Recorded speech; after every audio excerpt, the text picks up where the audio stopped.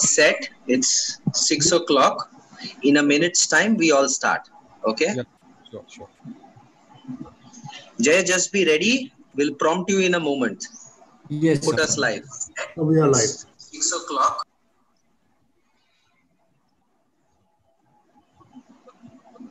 Jay, just be ready. We'll prompt you in a moment. Yes, sir. Jay, can you hear us? Yes, sir. Yes, sir. 6 o'clock. Varun, let us wait for another couple of minutes, 2-3 minutes. I think the joining is going on. So we are already live. So Jay or Mr. Varun Gadia, can you hear us? So we are already live. That's we decided to go live at 6 o'clock. We're already live. We can begin.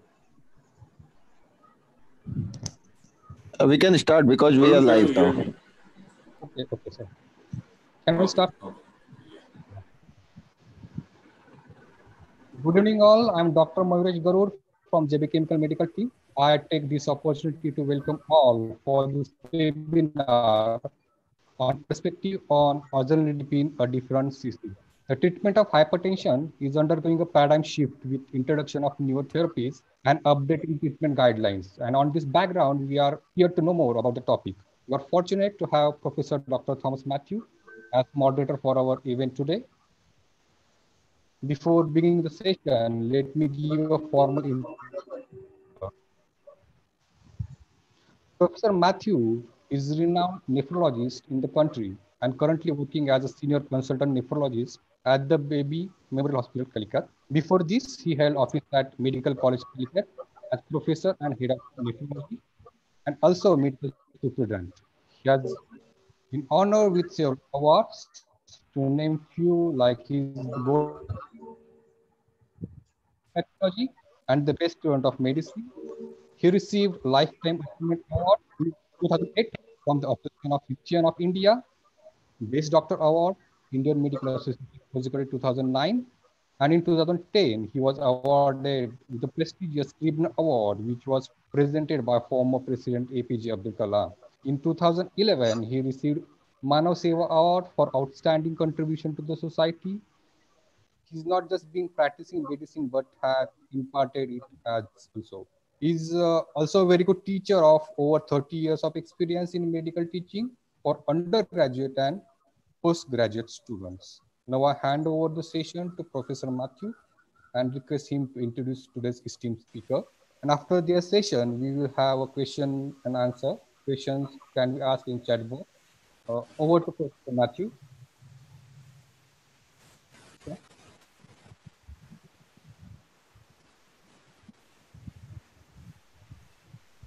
Over to me. Dear friends, welcome to the webinar on perspectives on Azelnidipine, the calcium channel blocker with a difference. It is organized by Mr. JB Chemicals and Pharmaceuticals. And let me thank Mr. Varun and Mr. Sanjeev and their associates for making all the necessary arrangements. We have three very important, well-known speakers today.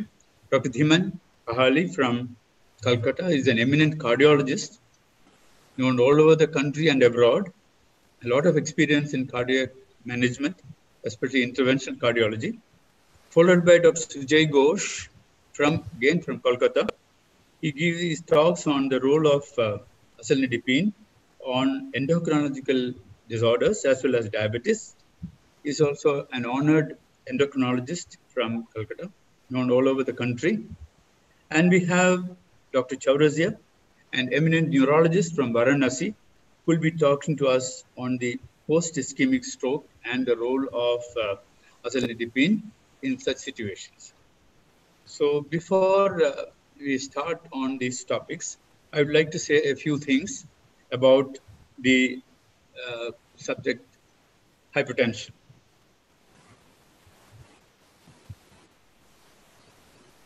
Let me tell you a few facts. Hypertension is known to affect the human race from time immemorial. It is the fourth important contributor of premature death in the world. Globally, almost 1.3 billion people suffer from hypertension. As per the Indian guidelines reported in the JP in October 2019, hypertension in adults of the age 18 and above is defined as a systolic BP of 140 millimeters of mercury or above, and a diastolic BP of 90 millimeters or above. The prevalence in the urban areas in our country is 33.8%, and in the rural areas, it is 27.6%, with an overall prevalence at 29.8%. The level of control of blood pressure achieved only in 20% in urban and 11% in the rural population. Ancient historical records, as far as 2600 BC, reports treatment for hard pulse disease. This was known as hard pulse disease in the past, and the treatment were acupuncture, venesection, etc. The Yellow Emperor of China in 2600 BC and Galen as well as Hippocrates have all recommended venesection for the hard pulse disease known at that time. In 1913, the disease was called hypertensive vascular disease by Janeway, and it was attributed to too much of salt in the blood and the blood vessels. In the early 20th century, Thomas Young, Richard Bright, and Cotugno described the pathology of hypertension. The recognition of hypertension as a clinical entity came with the invention of sphygmomanometer by Riva-Rocchi in 1896 and the recognition of the Coracout sounds in 1905. Between 1910 and 1914, physicians made headway in defining both essential and malignant hypertension and the damage it caused to the target organs like the heart, brain, the kidneys, the eyes, and the blood vessels. So hypertension was considered as a disease of aging process than a disease which is curable or treatable till 1940s. The impact of untreated hypertension came into limelight after the death of President Franklin Roosevelt of the United States, who was president for 4 terms in 1945 at the time of the end of the World War II. His BP on that particular day after signing the treaty was 300 by 190 millimeters mercury. Roosevelt's death was a sudden death while his portrait was being painted, which left an incomplete portrait.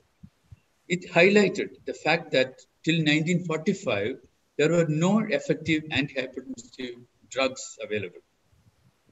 Non-pharmacological methods to treat hypertension at that time included strict salt restriction, Kempner's rice diet till 1940s, and injection of pyrogens, surgical methods like sympathectomy and adrenalectomy.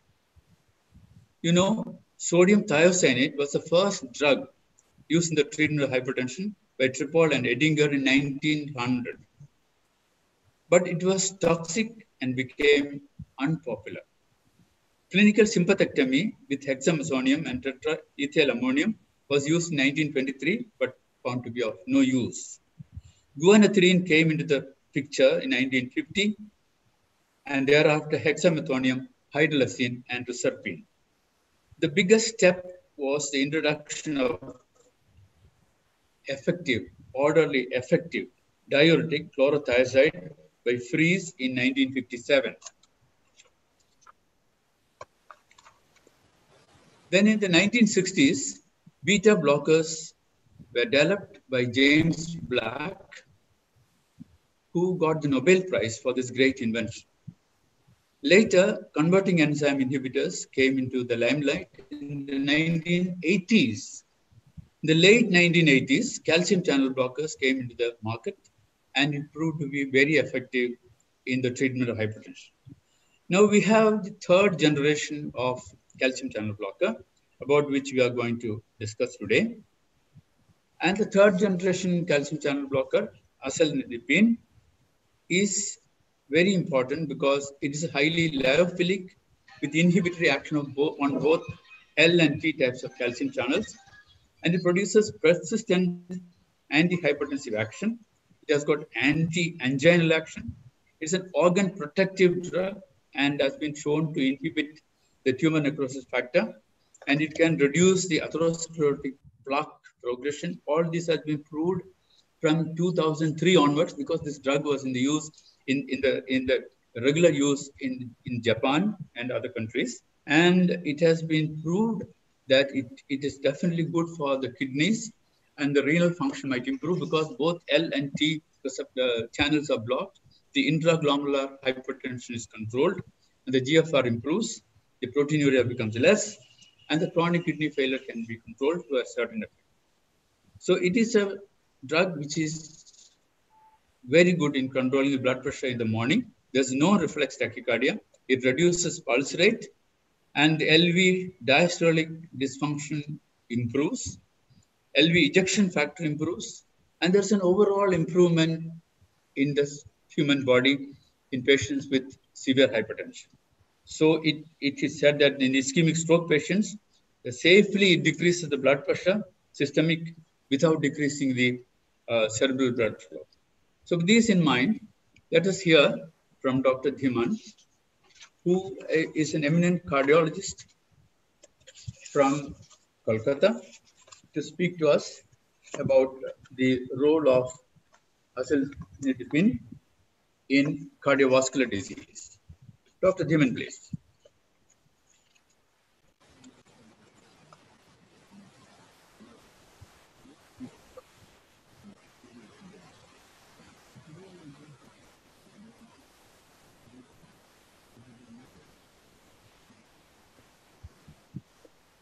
You need to unmute yourself, Dr. Kahali. You need to unmute yourself.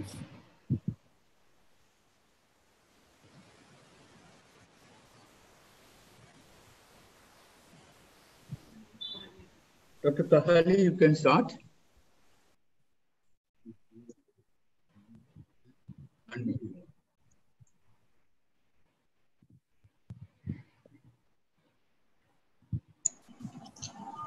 Dr. Kahali, we can't hear you. Yeah, I think now it's better. You'll have to be a bit louder, sir. We can't hear you, sorry.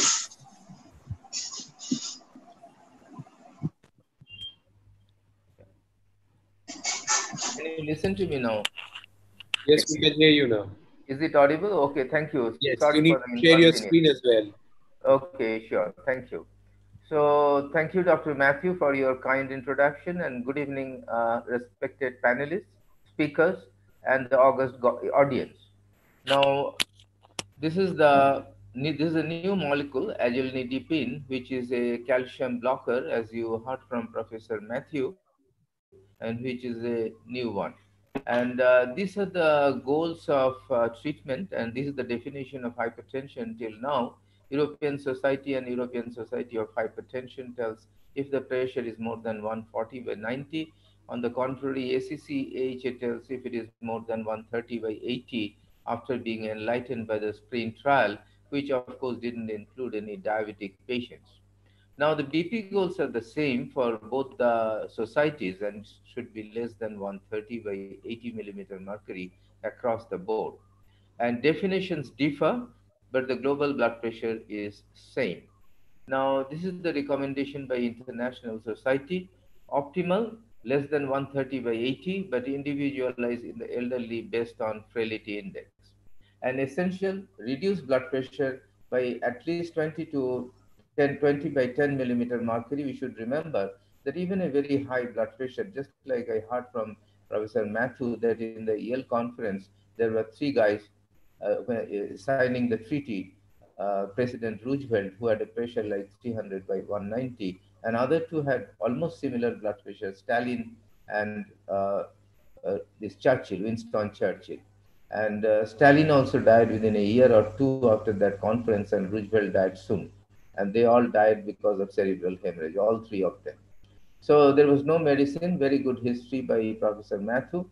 So we shouldn't go at a go, and we should go slowly. That's we should reduce the blood pressure gradually and slowly, even if it is very high. and ideally to below 140/90, and individualized in the elderly based on frailty. And optimal and essential, aim for BP control within 3 months. We have to reduce it. We can take up to 3 months, but we should control it, and we should take it down to below 130/80 millimeter mercury. And monitor for side effects. As we know, many of the molecules have side effects, and also monitor adherence. Now, if we look at this slide, CCBs have a strong position in the ASCH and ASH guidelines, and CCBs are recommended across many patient characteristics. Both CCB plus ARB or CCB plus ACEI are recommended for preferred lowering of blood pressure. Importantly, ASH considers that CCB plus ARB and CCB plus ACE combinations are superior to ACE plus diuretics or CCB plus diuretic combinations or ARB plus diuretic combination in the high risk population. Now, looking at this slide, you can see that CCBs cuts across all the parameters like the microalbuminuria, LVH, renal dysfunction, as he was mentioning, asymptomatic atherosclerosis, and this very useful drug in reducing the stroke, MI, etc., etc. Of course, it doesn't improve the LV systolic function, so not a drug of choice, of course, in patients with reduced ejection fraction unless the patient has hypertension. Now, it is the preferred CCB for hypertension in terms of prevention of cardiovascular events, and this is the mechanism of action. In short, it's a calcium channel blocker, and it slows heart rate a little, not much, and lower blood pressure. It acts on both L and T channel of the calcium channels, and it slows heart rate by acting on the sinoatrial node, which initiates heartbeat with electrical impulses. And this induces long-lasting vascular relaxation, this molecule, by inhibiting voltage-dependent L and T-type calcium channels in vascular smooth muscle, and reduces heart rate by blocking T-type calcium channels in cardiac pacemaker cells. Azelnidipine blocks T-type calcium channel present on zona glomerulosa, inhibits aldosterone synthesis and release, so it's an added mechanism of action. And I told about the S node function. It also inhibits T-type calcium channel activation. It prolongs the late four-phase depolarization, as we can see over here. Now, this is a slide where you can see that some ambulatory BP monitoring study has been shown, and differences in blood pressure and pulse rate. If you look at it, being enlightened from these studies, you can see that the difference between amlodipine and azelnidipine, that the systolic blood pressure is down by almost same, diastolic blood pressure, though statistically not significant, a very little reduction than amlodipine. And amlodipine also a very good molecule. We know about it. We have a large experience since 1986.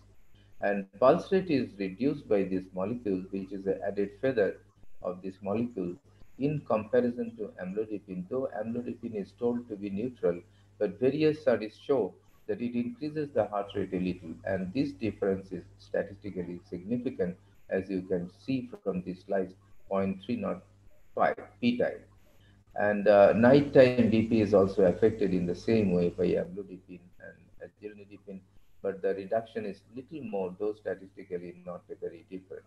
And both the drugs offer 24-hour BP reduction in this ambulatory study and have similar antihypertensive profile. Azelnidipine decreases pulse rate, amlodipine significantly, I shouldn't tell significantly, but it increases the pulse rate a little. There is no doubt about it. And this is a slide depicting the values. You can see that on the left-hand side, the systolic blood pressure is lowered almost equally. The azelnidipine has a little edge over amlodipine in lowering the diastolic pressure, and the heart rate is little lowered by this molecule. And you can see that there is a little bit of difference so far as the heart rate is concerned. And we want to reduce the heart rate. We want to keep the heart rate at the lowest because there is a linear relationship. As the heart rate goes up, the longevity also comes down because our heart has come to beat up to certain level. But if the heart rate per minute goes up, you know, the total energy expenditure of the myocardium goes up, and that's not good for the body. Azelnidipine probably elicits a persistent effect because it is retained in the vascular wall. So it's very important that apart from the half-life wise, it has got a half-life of 18 to 24 hours, but amlodipine has a higher half-life of 35 hours. And it shows hypotensive activity even after disappearance from the blood. So this molecule stays in the vascular wall, and there is some effect even if the blood serum level of azelnidipine comes down. This is the effect of azelnidipine by self-measured morning and evening home blood pressure recording in the at-home study. This majority of the studies was performed in Japan to evaluate the sustained BP lowering effect of azelnidipine using mean morning and evening systolic blood pressure. It was almost a 4,900 patient study, and morning hypertension, as we know, is a risk factor for cardiovascular and cerebrovascular events. And we know that the stroke incidences of stroke and MI are cascaded in the early hours of the morning from 3 a.m. to 8 or 9 a.m. because there is a surge of the neurohormones, and as a result, there is a increase of the blood pressure, which is being blunted by these molecules, which has got a increased half-life as azelnidipine or amlodipine. And azelnidipine was administered in study once daily in the morning. Regarding the timing of the antihypertensive, I think I should mention something at this point. Just to quote from Eugene Braunwald's latest book, which was of course written 3 years back, and that writes that all the antihypertensive agents should be given in the morning in empty stomach, and if somebody goes to washroom to pass urine in the early hours, say 4:30 or 5 o'clock, we should take the antihypertensives at that time. But after some meta-analysis data, now we are recommending to give the antihypertensive medications during bedtime. Personally, I give it before dinner because if you give at bedtime, that's after dinner, there is some amount of antihypertensive activity lost because of admixture with food.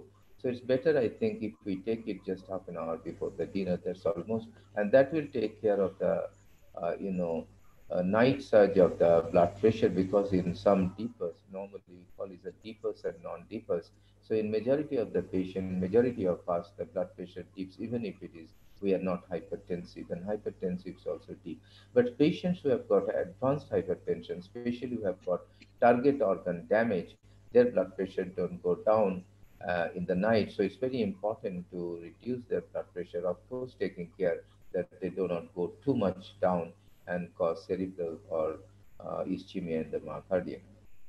So in this study, you can see it was given in the morning. The clinic morning, home and evening home measurements of systolic and diastolic pressures and pulse rates decreased significantly by week 4. And these improvements were maintained till 16 weeks, and it was statistically significant. But the period of the study was very low, I should tell, only 16 weeks.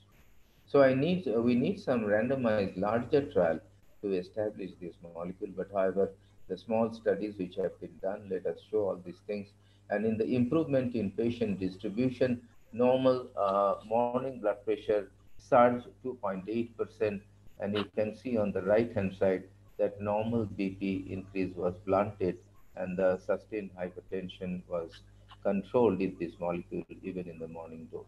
Significant reduction in home systolic and diastolic pressure, and the low blood pressure lowering effect lasted till next day morning. Useful for patients with morning hypertension who are at high risk of cardiovascular events, especially stroke. So azelnidipine and morning hypertension, this was an article by Japanese people. This shows the inhibitory effects of azelnidipine tablets on the morning surge with 5,500 almost patients. An objective was to determine the blood pressure and pulse rate lowering effects of azelnidipine administered once daily in the morning. And we can see that the change in blood pressure is fascinating, like amlodipine, and change in heart rate was something additive and which is in contradistinction to amlodipine's effect on the heart rate. So it offered significant reduction in morning blood pressure and also was advantageous from the heart rate perspective. Now, azelnidipine and amlodipine, a comparison of their effects in clinical trial. This is a Chinese trial, very small number of patients, as I was telling, only 220 patients treatment with azelnidipine 8 or 16 and amlo 2.5 or 5 milligrams. You can see that the reduction of blood pressure is almost same in both the populations, and all the parameters are same except for the changes in the pulse rate. This is another study with azelnidipine plus olmesartan. Just to update ourselves that olmesartan has been banned in France and adjacent West European countries for the last 3 years since August 2017. But of course, it has the approval of US FDA and it's also approved by our DCGI. Because of some dispute over the mortality figures, France and adjacent countries have banned it long back, 3 years back. However, this study combined with azelnidipine, olmesartan, or amlodipine on central blood pressure and LV mass index in hypertensive patients was tested. So this is an echocardiograph uh, added study. Patients with systolic blood pressure more than 140 and diastolic pressure more than 90 received olmesartan monotherapy, one group, 20 mg only for 12 weeks. And the patients were then randomly assigned to fixed dose add-on therapy with azelnidipine or amlodipine for a further 24 weeks. And central aortic blood pressure, we are measuring central blood pressure sometimes routinely, and LV mass index were measured at baseline and at the end of the study. What we got, central blood pressure is most strongly related to vascular hypertrophy, extent of atherosclerosis, and cardiovascular events than was brachial BP. And just I want to mention that beta blockers are not in favor because of their effects. They are a poor central aortic blood pressure lowering agents. The reduction in blood pressure in the peripheral, like the brachial artery and the central aorta, are not similar with the beta blockers. That is one of the reasons why it has been outdated and this has been degraded as a ideal antihypertensive agents. Of course, beta blockers has got some indications in hypertension, but that's another story. A 24-week perspective randomized open label parallel study, and you can see that one group received azelnidipine 16, other amlodipine 5 milligram, very small number of patients again, and effects of olmesartan combined with either azelnidipine or amlodipine evaluated the CBP and L ventricular mass index, left ventricular mass index. The decrease in brachial pressure was similar in both groups. CBP, the central blood pressure, central aortic pressure, and LV mass index decreased significantly in both the groups, and it was statistically significant. However, the decreases in CBP and LVMI were significantly greater with olmesartan plus azelnidipine group than it is with amlodipine group, and it was statistically significant. And as the slide depicts, that there was a significant difference between the two groups. So it's important that the molecule should reduce the central aortic pressure as well. And the combination of olmesartan and azelnidipine had greater effects on central blood pressure and LV mass index than did olmesartan plus amlodipine. These differential effects on CBP and LV mass index may have important implications for cardiovascular risk reduction. So we need more larger study randomized trials. The impact of azelnidipine on LV diastolic performance. This is another study, CalBlock study, where first-line therapy with 6 milligram per day against small number of patients, and amlodipine switched to azelnidipine 16 milligram per day. Early diastolic mitral annular velocity, ratio of peak E velocity to E dash velocity, that's the diastolic parameters, and also they looked at the BNP or NT-BNP. And this is the first line azelnidipine group. Systolic and diastolic pressure were down. Temporal changes in hemodynamic, lab, and echo parameters. First line azelnidipine group. You can see that all the parameters were reduced significantly and which were statistically significant. And heart rate response was good. This study, there was an average 3 per minute reduction in the heart rate, which is advantageous for us. And we can see that the diastolic properties were improved. So it has got significant effect on diastolic dysfunction. And larger studies can show that whether it's a drug, it can become a drug of choice in patients with, heart failure with preserved ejection fraction, PEP. So global longitudinal strain is another pattern in the echo, which we see and this was improved by 3 months of treatment, and further regression of left ventricular hypertrophy was observed as depicted in this slide by this group of trialists. So there are some cardioprotective action of this molecule, and it has been reported that it not only lowers blood pressure with the additional use of azelnidipine, there is associated improvements in some other LV diastolic performance parameters like increase in the E velocity, a reduction in LV filling pressure, because we are always bothered about the LV filling pressure. We see that many of the patients has got an intact LV systolic function, but if you put a pigtail catheter inside the left ventricle, you find the LVD is 40. And we are really afraid of this patient. The surgeon also doesn't want to operate on this patient.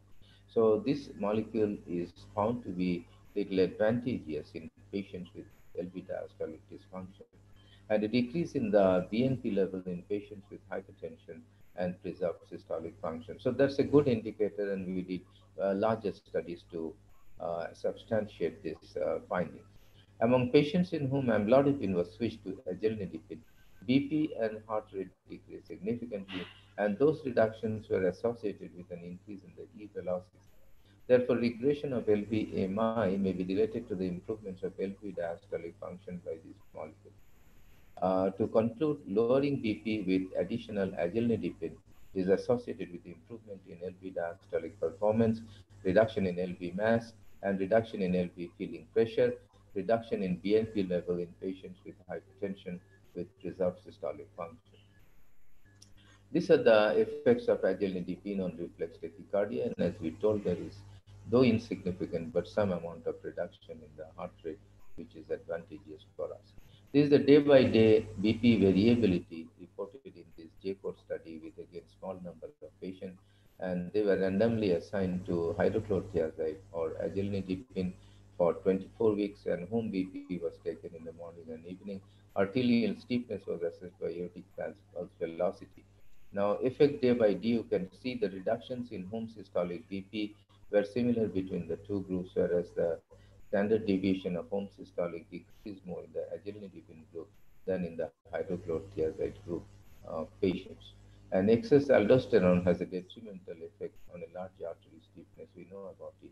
Plasma aldosterone concentration in the hydrochlorothiazide group increased more than that in the azelnidipine group, because I told at the outset it has got some anti-aldosterone effect. Aortic pulse wave velocity and mean arterial pressure in the azelnidipine group decreased more than those in the hydrochlorothiazide group. The present study demonstrated that the addition of CCB to ARB decreased the day-to-day home BP variability more effectively than did the addition of a diuretic to ARB, whereas the reductions in home BP level were similar in both the regimens. They are claimed to be has some anti-atherosclerotic effect like amlodipine. This is one of the studies, ALPS-J, which demonstrated that this molecule was not inferior to amlodipine for primary efficacy, that is BP reduction, in addition to standard medical therapy, including lipid-lowering therapy and BP control. The dihydropyridine CCBs resulted in retardation of BP progression in hypertensive patients. This is another Japanese study called as a result study, and this is a double-blind study, randomized one. The combination of olmesartan and azelnidipine exerts a potent antihypertensive effect without reflex tachycardia. Thus, combination therapy with O plus A is well tolerated and considered safe. This combination was well tolerated in patients with essential hypertension, and the antihypertensive effect was greater than that of either of them as monotherapy. This ARB-CCB combination of olmesartan and azelnidipine could be a useful treatment option for this group of patients. This is another trial. You can see all the trials are from Japan. Oscar trial with only 1164 patients, high-risk Japanese patients with uncontrolled hypertension. Systolic more than 140, diastolic more than 90 on standard dose monotherapy. But this is not a group with uncontrolled. This pressure is not very high. Cerebrovascular disease, cardiac disease, vascular disease, or type 2 diabetes mellitus, randomized to high dose olmesartan 40 or standard dose calcium blocker amlodipine or azelnidipine with 20 milligram per day olmesartan. So in one group high dose olmi and another group combination of CCB plus ARB. Adding other antihypertensive drugs was allowed if the BP was found to be very high. To summarize this trial, in the Oscar trial, BP was significantly lower in the ARB plus CCB group than in the high-dose ARB group. There were no significant differences in primary endpoint rate between the high-dose ARB and the ARB plus CCB groups. In subgroup of patients with history of CB disease, primary composite endpoint was significantly higher in the high-dose ARB group than ARB plus CCB group, and this was statistically significant. Conversely, in the subgroup of patients with diabetes but with no other comorbid conditions, the rate of composite primary endpoint was lower in the high-dose ARB group than in the ARB plus CCB group. I think Professor Sujay Ghosh will talk more about it. There was a significant treatment by subgroup interaction for the primary endpoints for the subgroup between cardiovascular disease and only the presence of diabetes. The Oscar study, first large clinical trial to investigate the efficacy of combination of high-dose ARB plus CCB in high-risk elderly hypertensive patients, did not show any differences in reducing CV events or non-CV deaths. ARB plus CCB was superior in reducing CV events or non-CV death in subgroup of patients with history of CV disease. High-dose ARB seemed to prevent CV events or non-CV events in patients with diabetes alone, in spite of the weakness in antihypertensive. Further study is needed. Yes, sir, I have finished. Oscar study provides the first evidence showing that a standard dose of ARB plus CCB is superior to high-dose ARB in reducing adverse events in elderly hypertensives with cardiovascular disease. Extremely relevant with our aging population. This is a comment by Sarah Sirna from US, where in US alone, 11,000 baby boomers are turning 65 every day. I think Italy overtakes US in this respect. We definitely need a new study to examine whether ARB doubling or ARB plus CCB is good for diabetic hypertensive patients. Is Azelnidipine superior to amlodipine? Just in my opinion, this is very early to predict about it. Though this is sponsored by Azelnidipine people, but we should not be biased. And amlodipine has a much larger experience with several 36 years of experience with this molecule, amlodipine. And Azelnidipine is relatively new but very promising, I should tell. And we need further randomized trials. Higher rate is a well-known predictor of CV mortality in Japanese patients when compared with AMLO. Despite similar BP lowering effects, Azelnidipine-treated patients had significantly lower heart rate, which is an added advantage. Azelnidipine reduces cardiac hypertrophy and remodeling more than amlodipine by a greater reduction of oxidative stress and inflammation. So this has got some good effect on the LV diastolic dysfunction, and that is to be seen in future time that whether it becomes a drug of choice in patients with HAPE, means heart failure with preserved ejection fraction. So thank you very much for your kind and patient hearing. Thank you, sir. Thank you very much, Dr. Dhiman. Can you hear me? Yeah. Dr. Dhiman has got over 30 years of experience in treating patients with cardiovascular disease. And he has given enough and more lectures in national and international forums. He's a guest lecturer in Europe. And he has very clearly told us that this third generation new Azelnidipine is very good. It has got prolonged action, reduces the morning blood pressure, and then it reduces the heart rate. It is anti-anginal, it's an antioxidant, anti-inflammatory, good for the left ventricle, and a very good drug as a single dose in the morning, which definitely should bring down the blood pressure. Combinations is always good and can be combined with any drug of the antihypertensive drugs, but the dose has to be reduced depending on how fast the blood pressure comes down. With this, we go on to the next speaker. We have Sujay Ghosh. He is an associate professor of endocrinology in Kolkata. Dr. Ghosh is a specialist in endocrinology and diabetes, and is an executive editor of the Indian Journal of Endocrinology and Metabolism. And he will talk to us on diabetic metabolism and the prospective role of Azelnidipine in treating the patients with diabetes, hypertension, and the other endocrinological disorders. Dr. Ghosh, please.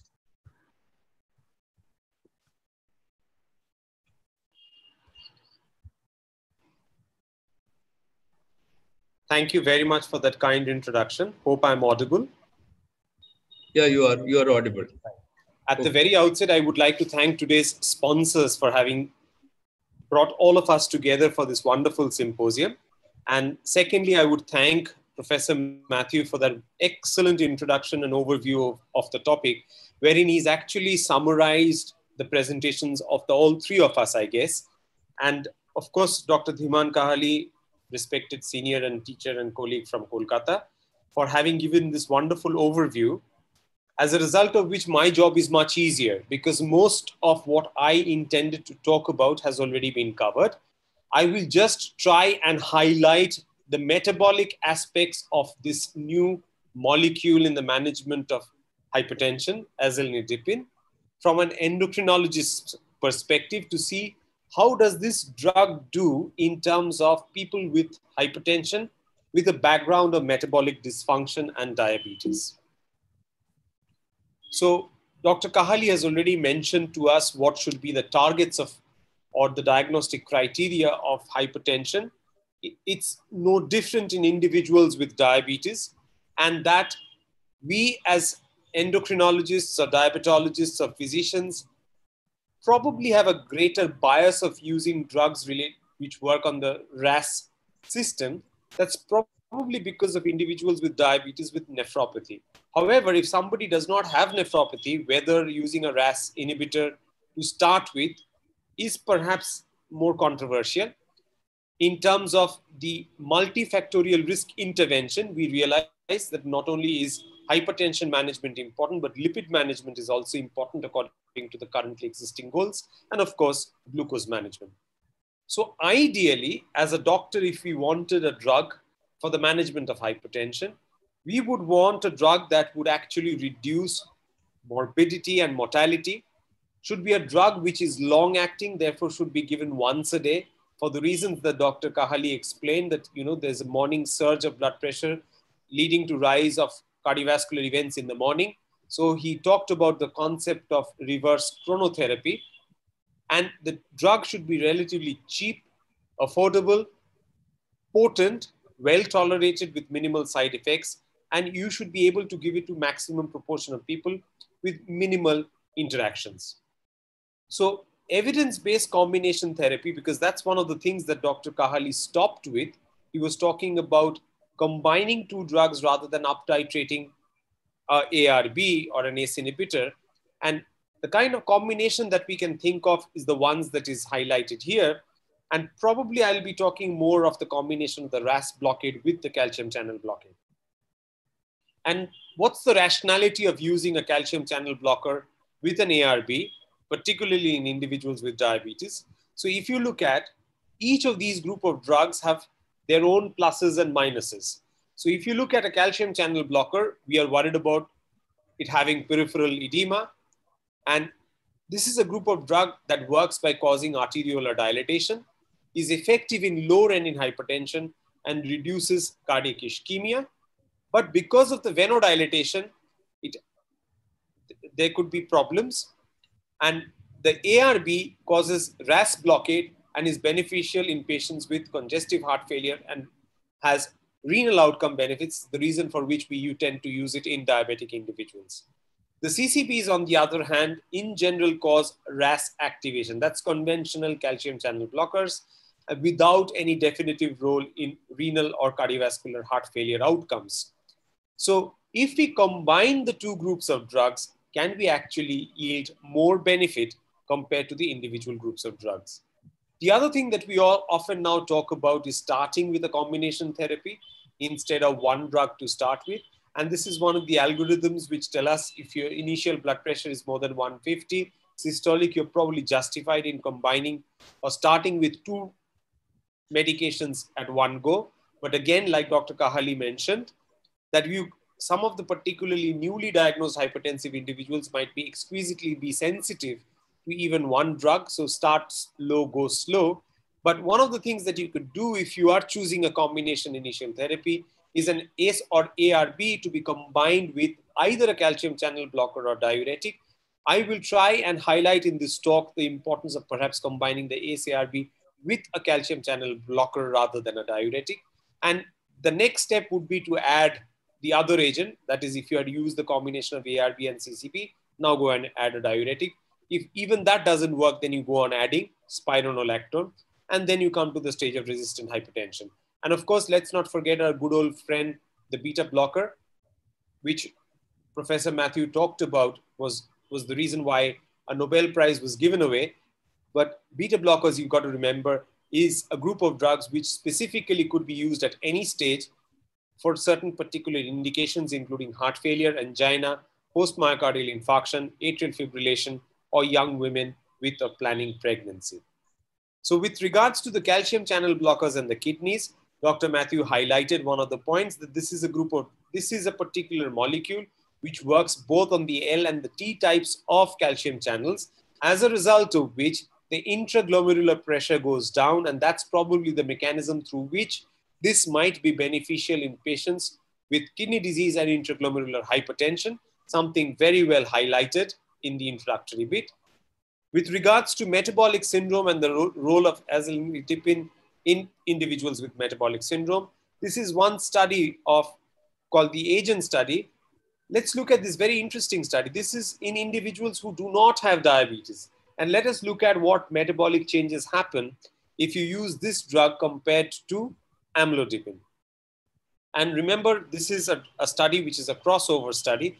I'll go straight to the study design and come back again to this particular slide. It's a small study of 17 people without diabetes, wherein you had azelnidipine 16 milligrams per day versus 5 milligrams of amlodipine. So it's an observational period where you have a washout time. People who were on amlodipine, they are randomized either to azelnidipine or amlodipine. After a 12-week period, there is a crossover. So the ones who were getting azelnidipine now get amlodipine, and vice versa. And as you can see, these individuals had their blood pressures checked, their heart rates checked, something which has been highlighted both by the chairperson as well as the previous speaker, because one of the things that amlodipine tends to do is increase heart rates. And you've also looked at blood and urine samples, and you've done a 75-gram oral glucose tolerance test, and you've looked at certain inflammatory markers as well. So if you look here, the ones that are circled out there, if you look, the highly sensitive CRP, the interleukin-6, these are two things that are definitely lower in azelnidipine, telling you, at least as far as inflammation is concerned, this drug does better than amlodipine. And there is something else in terms of the hemopoietic progenitor cells, which is again a marker telling you about the inflammatory markers. It is lower in azelnidipine compared to amlodipine. This is the baseline characteristics of the patients that we talked about.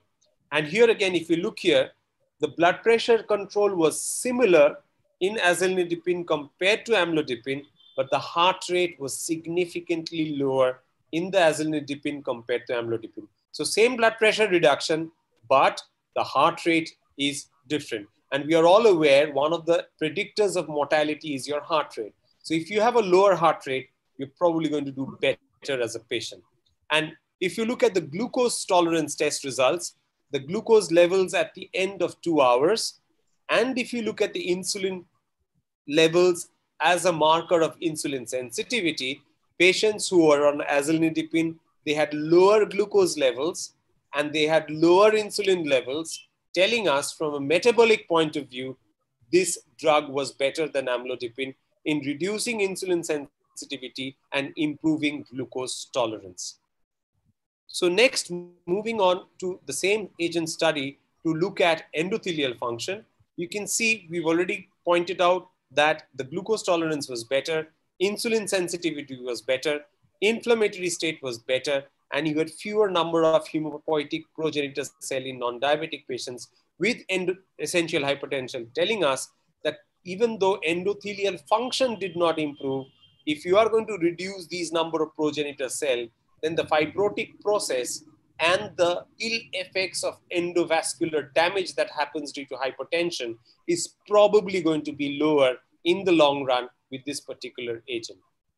And in terms of the side effect profile, there was nothing much to choose between the two, but this drug was not associated with reflex tachycardia as is the case with amlodipine. So very different from amlodipine as far as that goes. Now, this is again another study, but this time in individuals with diabetes. And this study looks at plasma aldosterone levels and plasminogen activator inhibitor, level 1.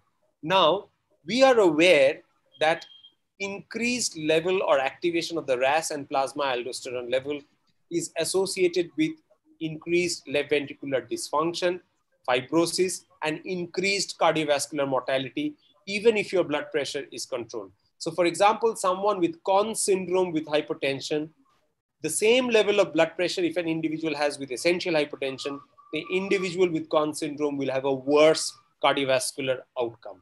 And we are aware that a lot of these antihypertensive agents that we use actually activate the RAS system, including traditional conventional calcium channel blockers.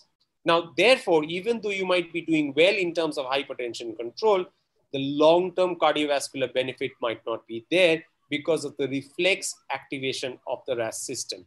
So this drug, when it was used, the plasma aldosterone concentration and plasma Pi1 level concentration were not increased. In fact, they were decreased with no significant changes in systolic blood pressure, mean arterial blood pressure, and diastolic blood pressure compared to other calcium channel blockers that was used. So something which is good in terms, we hope, would translate into cardiovascular benefits. What about anti-atherosclerotic effect? Something that was being pointed out by the chairperson in the beginning of the session itself. So this is again a study comparing azelnidipine with amlodipine to look at what happens to urinary albumin excretion and carotid intima media thickness. Also looking at MCP1 levels and TNF-alpha levels, which are cytokines which reflect the level of inflammation in the body. These are all surrogate markers. Because we do not have long-term outcome study data, we have to go by these surrogate markers. And what is clearly shown is that the blood pressure reduction is similar, but in terms of the heart rate, as clearly discussed even in the previous studies, amlodipine had a higher heart rate. And in terms of the urinary albumin excretion, azelnidipine, there was improvement, probably because it acts through both the L and the T types of calcium channel at the level of the glomerulus. The MCP1 and TNF-alpha levels were lower, and the carotid intimal thickness was lower in the BOAT2 study with azelnidipine compared to amlodipine. And this is again something that Dr. Kahali was trying to talk about in terms of left ventricular relaxation. This drug doing better as compared to the other follow-up comparator drug to show that this is good in terms of the left ventricular diastolic function as well, and left ventricular relaxation. So that's there. So that's the salient points. If I summarize, azelnidipine offers 24-hour smooth blood pressure control, including double-digit control. It has got superior sympathetic nerve activity reduction compared to amlodipine. There is no reflex tachycardia. It reduces proteinuria by the mechanisms explained. Probably in the long run should improve renal outcomes. It has got an anti-inflammatory, antioxidant property, improves endothelial dysfunction and arterial stiffness because of the mechanisms that I showed in terms of reducing the number of progenitor hematopoietic stem cell production. This reduction of the B-type natriuretic peptide, which Dr. Kahali already mentioned, and therefore can probably be better in terms of people with heart failure. In terms of insulin resistance and glucose tolerance, it improves. And that should be in line with the uric acid level, which is also part of the metabolic syndrome, and exhibits cardioprotection as already explained. The neuroprotection bit is going to be talked about by the next speaker and is relatively well controlled. Thank you very much for your patient hearing. Thank you very much, Dr. Sujoy. It is a wonderful lecture, and you have gone through not only endocrinology, but cardiology, nephrology, everything you have discussed. Very good. And the salient points which you have shown at the end is very important to remember that it has a glucose tolerance protection. It reduces the requirement of insulin. The control of hyperuricemia is also very much better. And it has got an anti-fibrotic, anti-inflammatory effect. and in metabolic syndrome also is useful. So thank you so much for elaborating, giving full light of the drug on the various parts of the body and how one should view as a very good single drug dose to be given along with the other conventional drugs. You said that the combination can be used in diabetes to control the BP. We find it very difficult to control the BP in the diabetics. But a combination of the new drug along with ARBs is wonderful so that BP can be brought down to 130 systolic and about 80 to 90 diastolic. Thank you very much, Dr. Sujay. We'll wait for the questions and answers later on. Next, we go on to the next speaker. That is Dr. Chaurasia. Dr. Chaurasia is head of Department of Neurology at the BSU in Varanasi. And he had more than 55 publications, various national and international journals. And he's going to talk to us on the role of the Azelnidipine in post-ischemic strokes. Dr. Chaurasia, please. Thank you, Chairperson, sir, for your nice words. First, I would like to thank the organizers who have given the opportunity to speak something. This new molecule, it's not a new molecule, it's an older one, but nowadays it's a custom to at least use as much as possible this new molecule. So I will thanks organizer for this opportunity, CME conduction, where my job is now easy because already the two learned speakers have spoken about the molecules, their properties related with the cardioprotective effects and renoprotective effects, and the complications related with the diabetes complications, micro and macrovascular complications diabetes causing, and the benefit of these molecules. So can you share my slide? I should start sharing.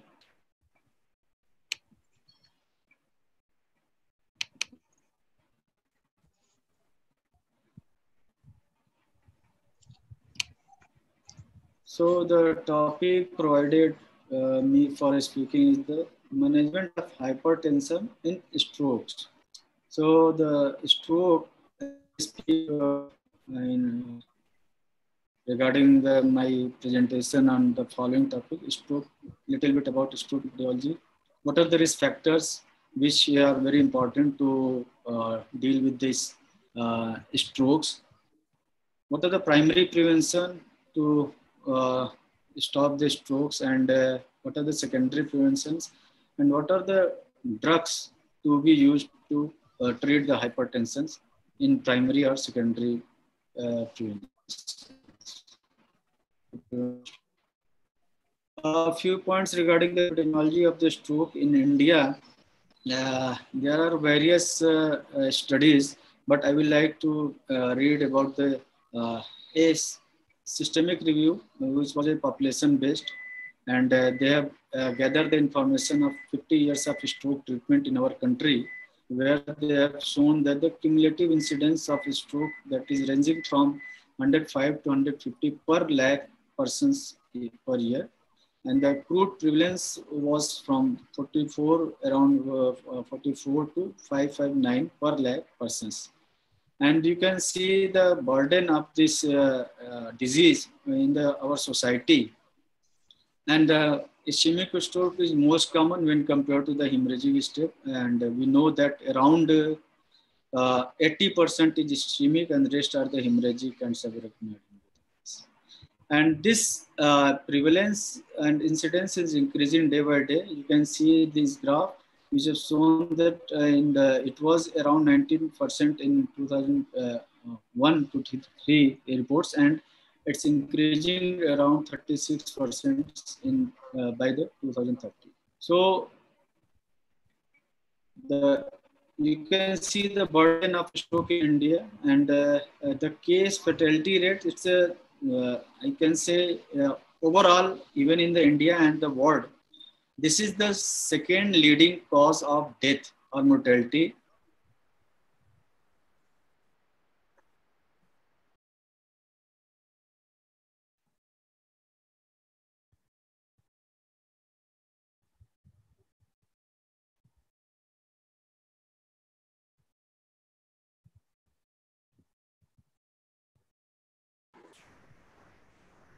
I think the connection gone. Hello? Hello?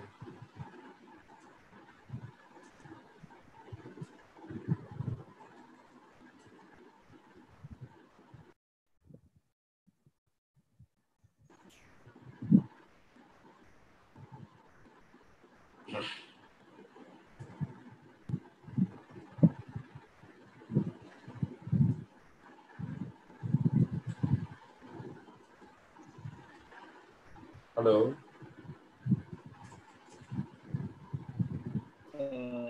Sorry for the interruptions. The internet connection was lost. Sorry for that. And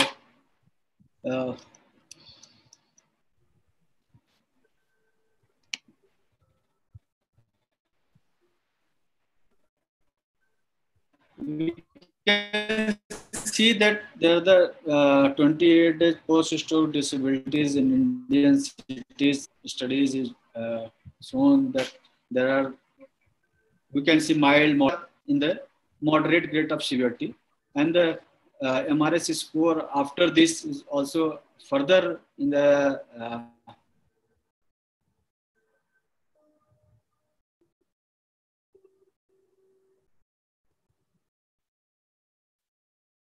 there are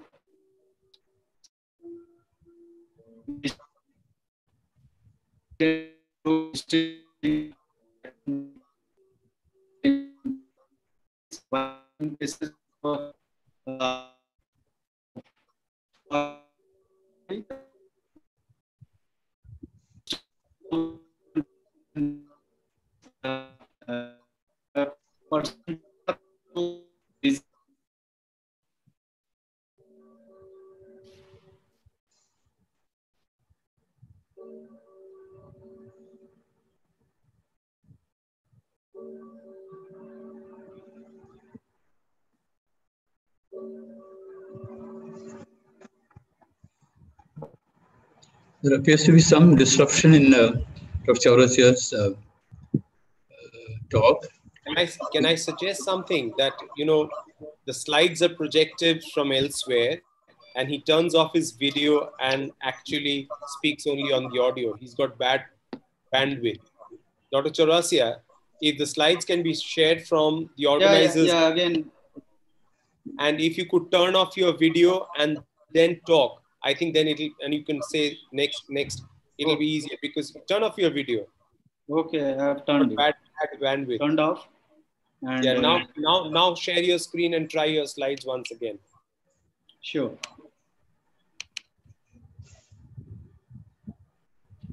Great. Sorry for the disturbances. I'm audible? You are. Yes, sir. You're audible. And as you can see, there are the common risk factors and like hypertension, diabetes, smoking, and dyslipidemia. And out of this, very big risk factors. So I will speak about how to manage or prevent the strokes, or after a stroke, how to prevent the recurrent strokes by controlling this hypertension. There are, as we know, there are very poor public awareness and inadequate infrastructure, especially in the government hospitals. That's why they're day by day increasing the mortality as well as the morbidity due to this disease. And presently, there are the prevention of stroke is the best option considering the Indian scenario through the control or avoiding the risk factors as mentioned above.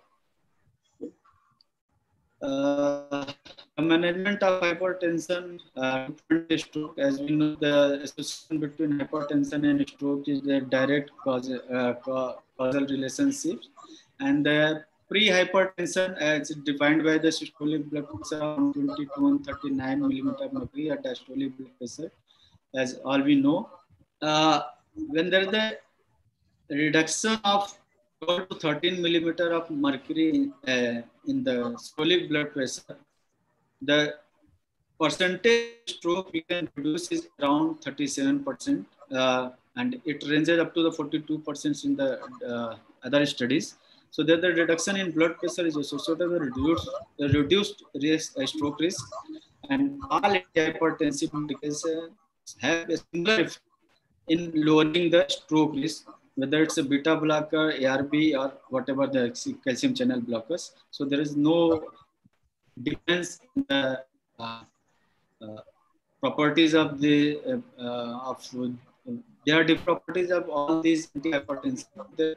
When there the reduction, the degree of reduction in BP is the main causing factors to reduce the stroke percentage.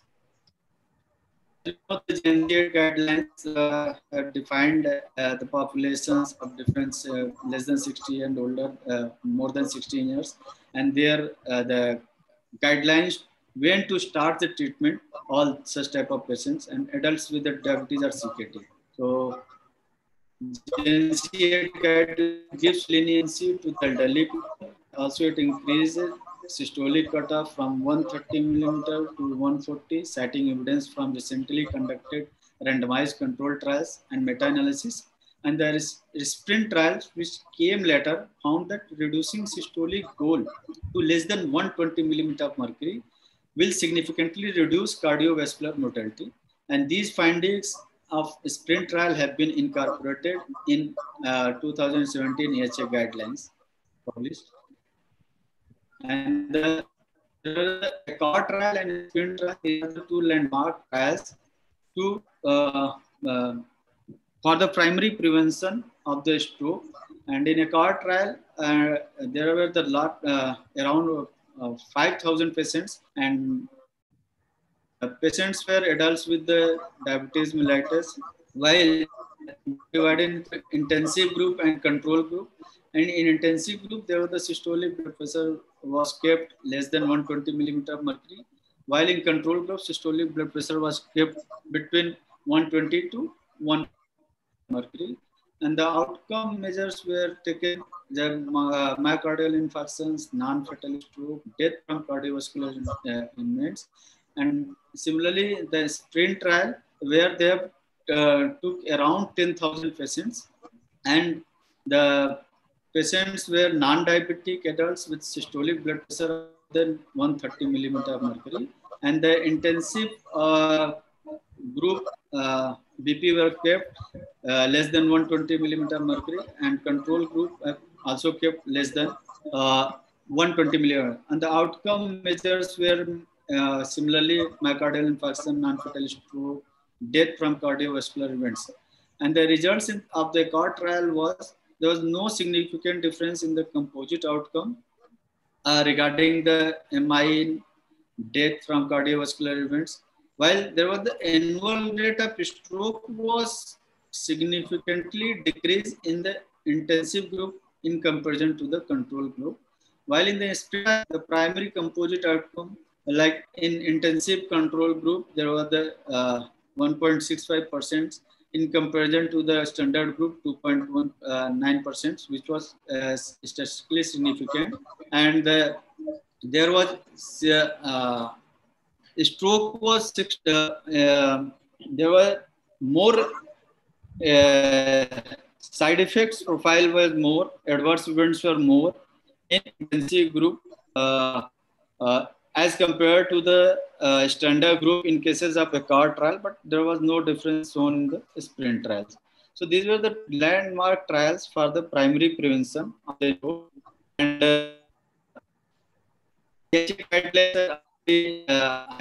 guidelines already have shown the normal values were 120 to systolic and less than 8 millimeter systolic.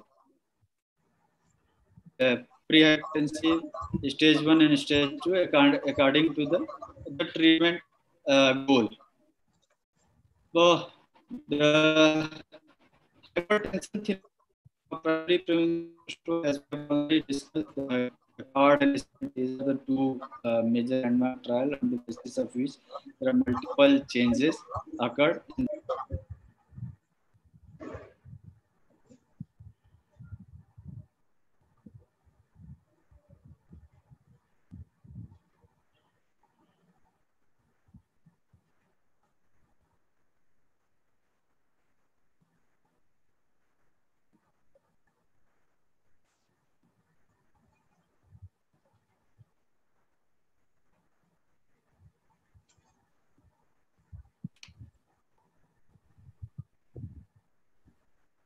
Hello.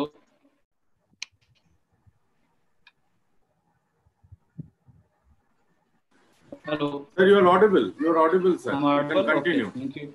You can continue, sir. There are cloudy weather, so I think the internet is also getting little bit slow. So, sorry for the disturbances. I think you have to share your screen once again, and you can resume your presentation.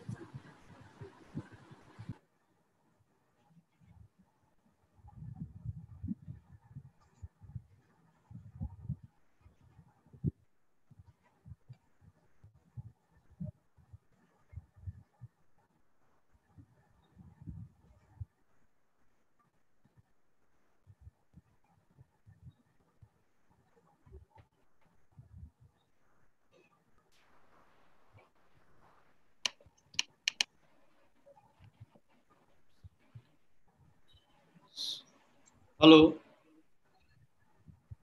Am I audible? You are audible. Go ahead. Thank you. Thank you.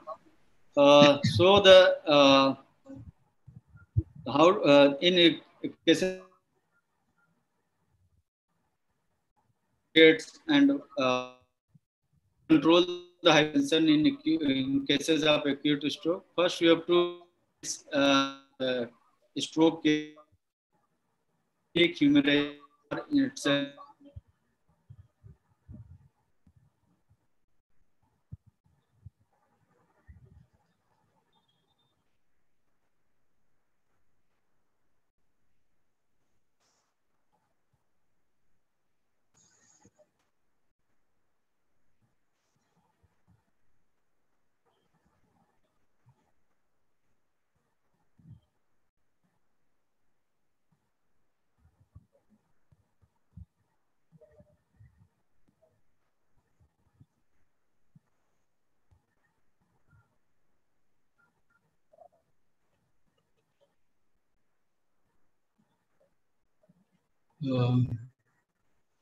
Think, will you be able to correct that defective transmission?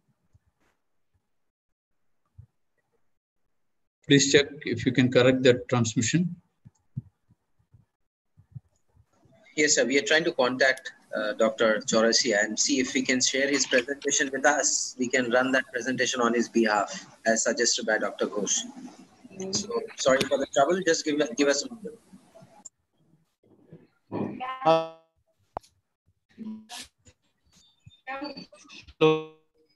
चला गया उनका है तो network चला जाएगा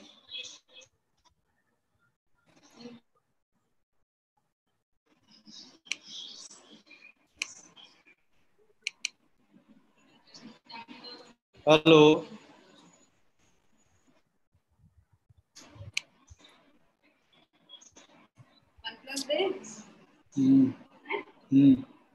उसका खत्म हो गया ना शुरू हो गया Connection is poor. जियो से नहीं हो रहा है मैं तीनों चारों लगा लिए. Hello. Yes, Dr. Chaurasia, we can hear you. But yeah, we suggest if you can share the presentation, we will run it from our end so that there's no interruption. So should I send on mail or? Yeah, you can just send it on mail. You can see your chat screen. Okay. I'll send you the email ID on your chat screen. My email ID to share. Sure. I've shared my email ID on the chat screen, sir, to you privately. You can just send that in my email ID. I'll put it up on screen on your behalf.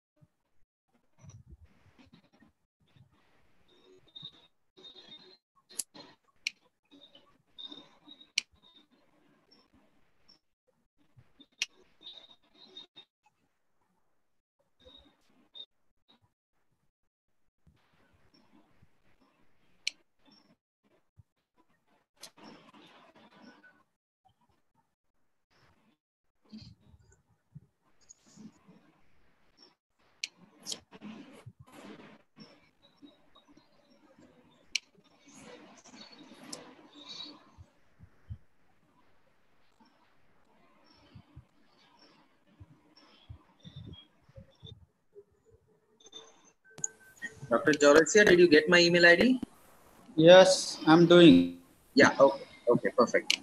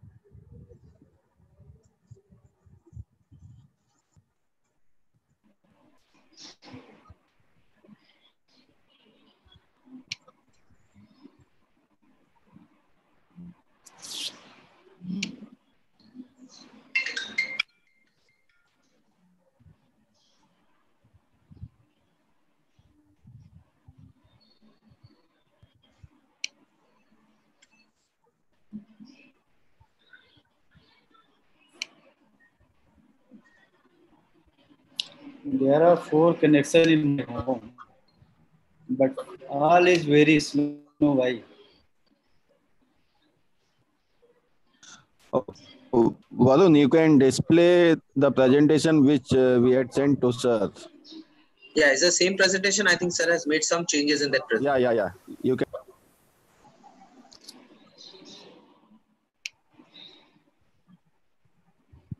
Dr. Chaurasia, can I put that up on screen on your behalf? Have you sent it to me or how is it?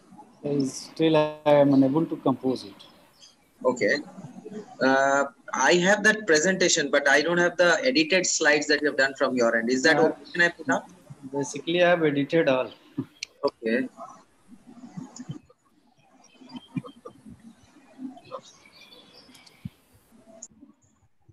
I will try again by.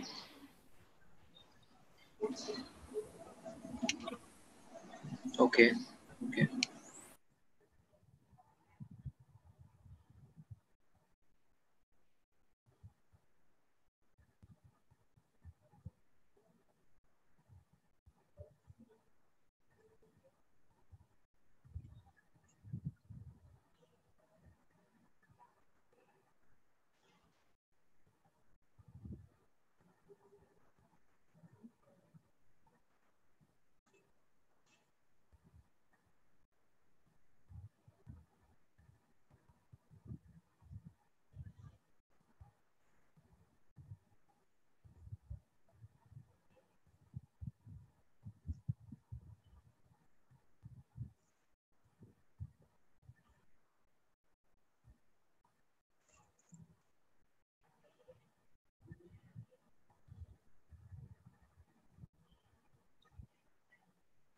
Dr. Chaurasia, can you talk without the slides?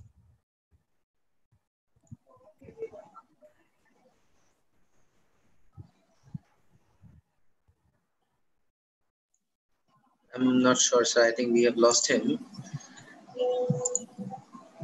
If Dr. Matthews suggests we can take the questions in the meantime and wait for Dr. I think that will be better. You know, we can take the questions. I think before that, we'll call Dr. Mayura to come and talk about the salient points about the drug. After that, we'll take up questions.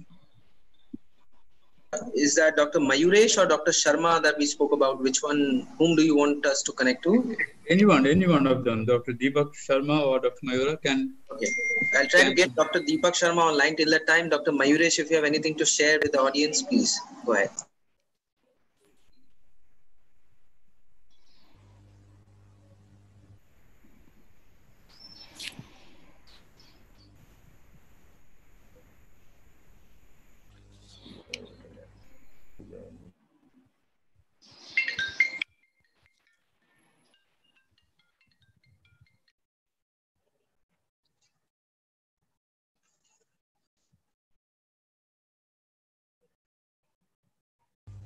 On করা এটা of করলে Dr. Mayuresh, can you hear us? Unmute mute. Yes, yes, yes. Okay. I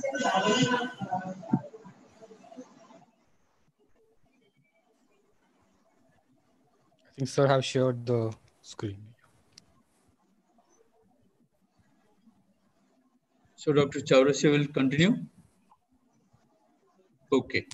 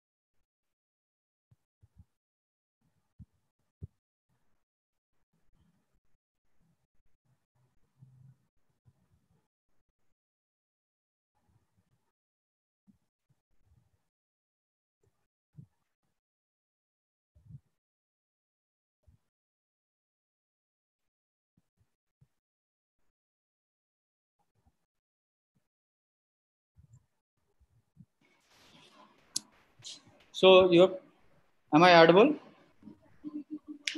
Yeah, you are audible. Please go ahead. Yes, sir. Please go ahead. Thank you. Very Thank good. you for. So in ischemic stroke, we all know that there's a penumbra region, which is very important and soluble area. So you must be very careful. Particularly in the early stage, you can save this penumbra region, and you can save the millions of neurons, and that's why if there's an increased BP, might be a driving force which helps to maintain adequate perfusion of penumbra region through the multiple collaterals. And if there's the acutely lowering BP may cause decreased perfusion in this penumbra region, and this will change to the complete cessation of blood supply and will change the ischemic region into the infarct zones. So you will lose the major part of the brain volume. Thus, allowing the blood pressure in higher range, at least initially, is thought to protect this penumbra region. But in hemorrhagic stroke, the increased blood pressure may be deleterious, particularly on when the risk of rebleeding is very high. And so the rapid correction of elevated BP is recommended in cases of hemorrhagic stroke.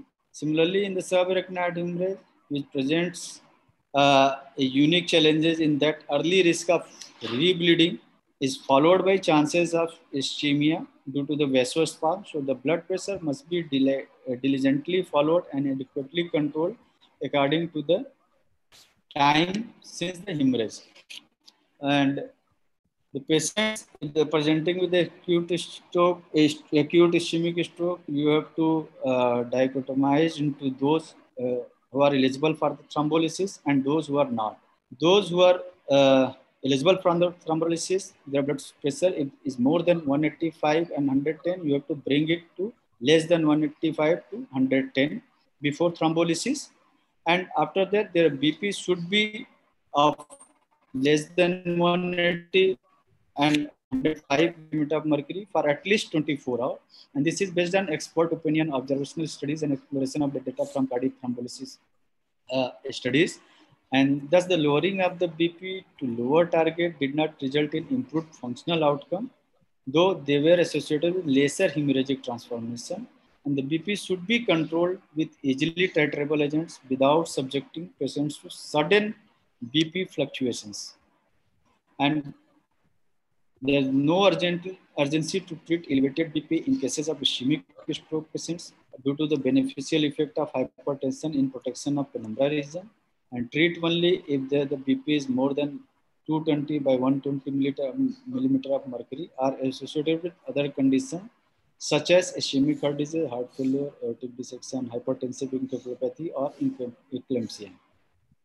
And if the treatment is indicated, BP should be brought down slowly in acute state with the titrable IV agents, and there should not be more than 50 to 20% reduction in the first 24 hours of the patients. And in contrast to the ischemic stroke, blood pressure can be rapidly lowered in cases of hemorrhagic stroke, and the two landmark trials, INTERACT-2 and the ATTACH-2 trials, which have evidence that BP can be lowered rapidly and systolic BP maintained in the range of 140 to 180 millimeter of mercury, which is also endorsed by the Ministry of Family and Health Welfare, Government of India. And according to the ministry guideline, if the systolic blood pressure is more than 200 millimeter mercury, aggressive treatment with parenteral hypertensive should take place. And if systolic BP is more than 180 millimeter mercury, use of oral medication is indicated. And the target systolic BP should be in range of 140 to 150 millimeter mercury at least 7 days, not less than that.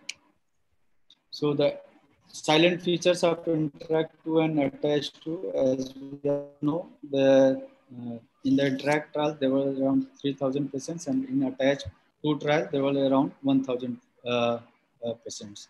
So the silent features, main result was there were in cases of intensive, the patients were divided into the intensive and control group, and in intensive group the BP was kept below 140 millimeter mercury systolic within 1 hour, and in systolic control group the BP was kept between 140 to 179 180 millimeter mercury, and the outcome was measured was death or major disability, which were defined by the modified Radke scale score of 3 to 6.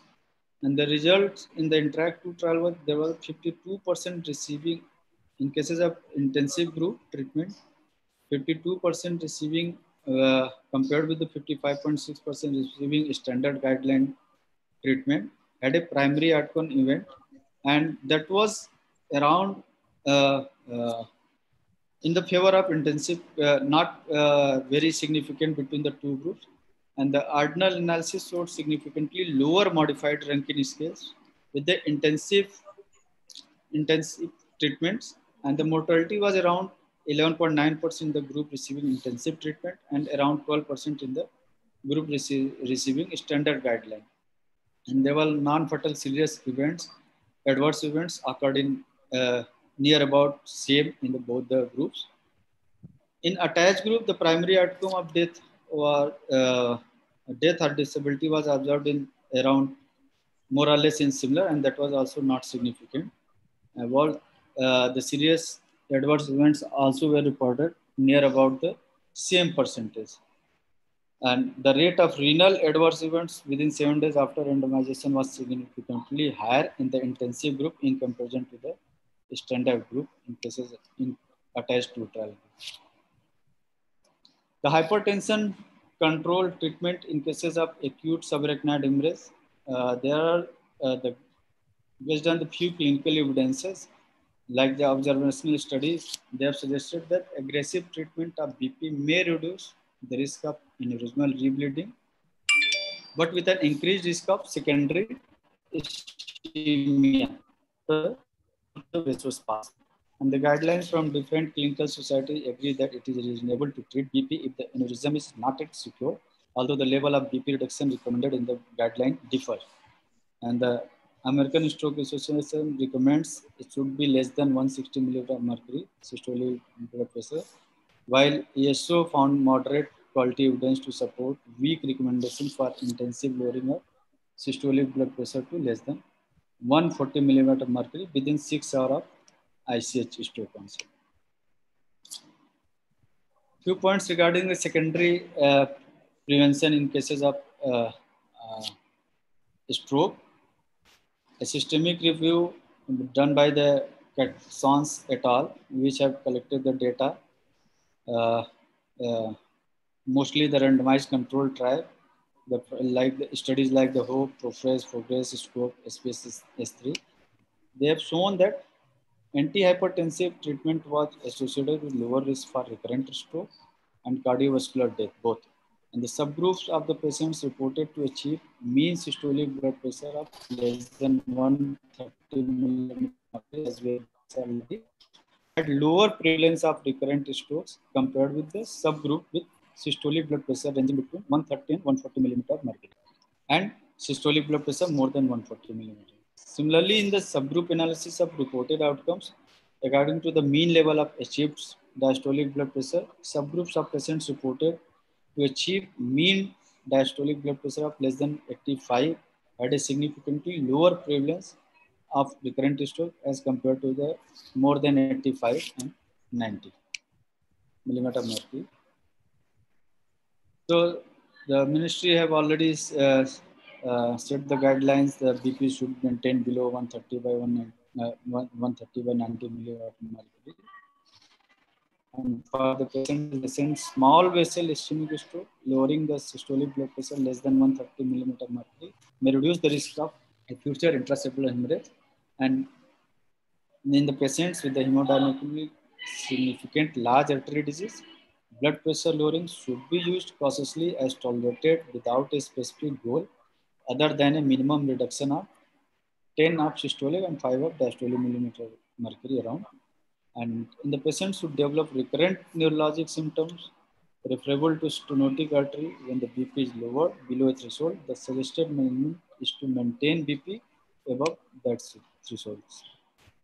So the BP targets for stroke prevention, as we can see in a single slide, the less than 130 by 80 millimeter for those with the diabetes mellitus or CKD patients, and those having uncomplicated hypertensive, we can keep below 140 by 90 millimeter mercury, and those having the recent lacunar strokes for secondary prevention, we can keep below 130 by 80 millimeter mercury.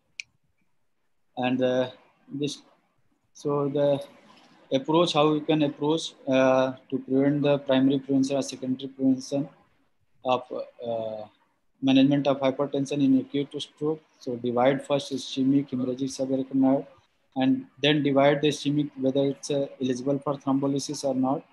If eligible, then bring the DP less than 185 by 110 millimeter 105 millimeter mercury. And after thrombolysis, keep below 180 by 105 millimeter mercury for at least 24 hours.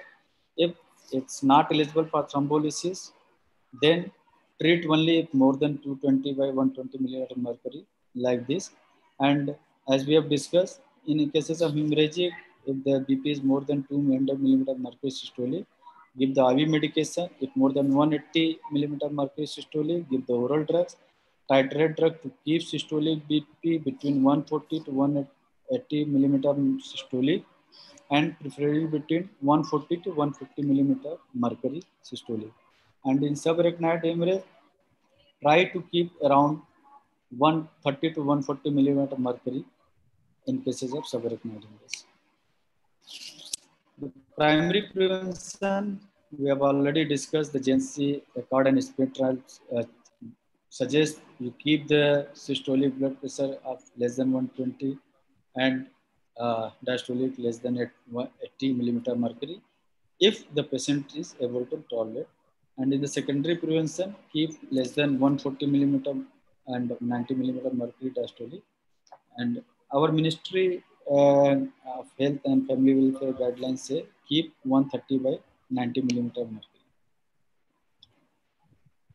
We can say, as I already told you, that there are, if you are bringing the systolic blood pressures of around 10 to 12 millimeter mercury, there's a large benefit around 30 to 42% reduction in the stroke rate by bringing only this much of systolic blood pressures.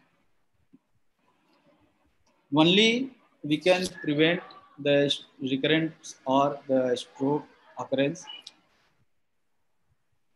by decreasing this level of blood pressures by any means, whatever the drugs we are using. So the choice of antihypertensive to prevent the recurrent stroke. Risk of recurrent stroke is heightened by the presence of elevated BP. So reduction is in the blood pressure is very important. And meta-analysis have already randomized controlled trials showed that there is 30 to 40% reduction of stroke with BP management.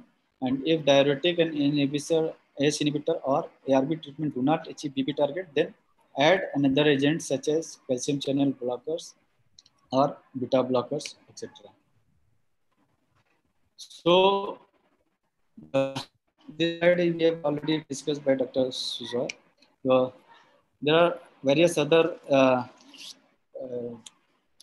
meta-analysis and meta-regression analysis which have shows that the calcium channel blocker and ACE inhibitors, diuretics and beta adrenergic blockers can decline the incidence of stroke in hypertensive population.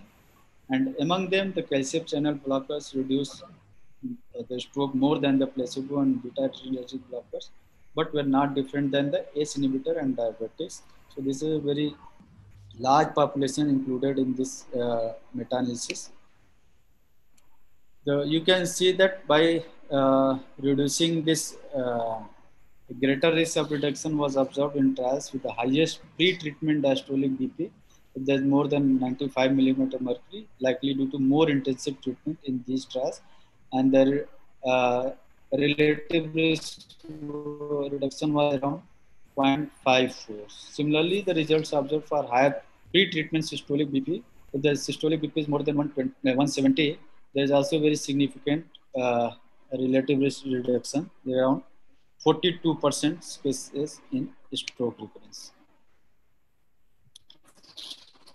Already we have heard that this molecule of Azelnidipine, which is a third generation calcium channel blockers, and the mode of action acts on mainly the L type and T type of calcium channels, and the different properties of this drug by acting different type of channels. So on the heart, sympathetic nervous system, renal effect, and the adrenal. So we have already discussed there are various methods, mechanisms by which drug is acting. So it's having the antioxidant properties, anti-inflammatory properties, anti-atherosclerotic plaque progressions, and by reducing the LV mass and increasing the ejection fractions, and by decreasing the renal hypertension. So there are various mechanisms. Look for the neuroprotective effect. As we know, it's a long-acting calcium channel blocker and is highly lipid soluble and has a higher selectivity for the vascular wall than the older generation calcium channel blockers. And the blood flow to the brain was significantly increased in animal models that were treated with azelnidipine, and is expected to have an increasing effect on cerebral blood flow due to the vasodilatations. And the antihypertensive therapy itself may induce the risk of ischemic brain complications by a decrease in cerebral blood flow. And many studies have shown that different calcium channel blockers have different effects on cerebral blood flow. And however, the other long-acting calcium channel blockers such as amlodipine showed no improvement in the calcium channel blocker. There are several mechanisms proposed, and some are claimed and some are proved.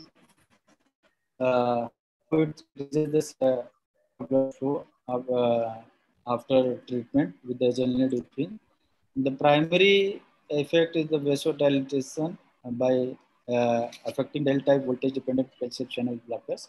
Similarly to the other long-lasting dihydropyridines calcium channel blockers such as amlodipine and benidipine, it may also shift the lower limits of cerebral blood flow autoregulations in the direction of a lower blood pressure by changing the cerebral resistance of the vessels.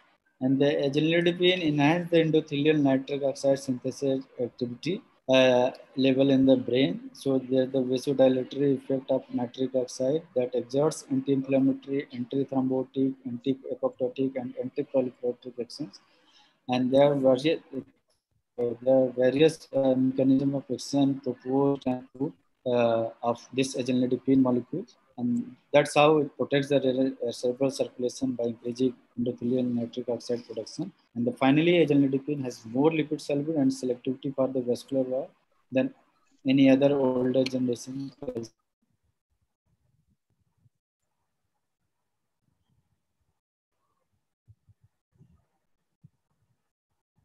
Was reported that may be involved in the normalization of the dysautoregulation of the cerebral circulation. And the third sympathetic nervous system, which increases during hypertension, not only contributes to the adjustment to circulatory stress, but also to a sustained increase in vascular resistance and arterial pressures. So there are various mechanisms is effective, and it's protective for both cardiovascular systems, renal systems, as well as the neuroprotective effect. So it's a generally well tolerated in clinical trials, and not associated with any reflex tachycardia. It's another good property in comparison to the amlodipine. And most of the adverse effects of this drug is due to the its effect of vasodilatation. And the most common adverse effect in clinical trials reported were headache, hot facial flushes, and lightheadedness.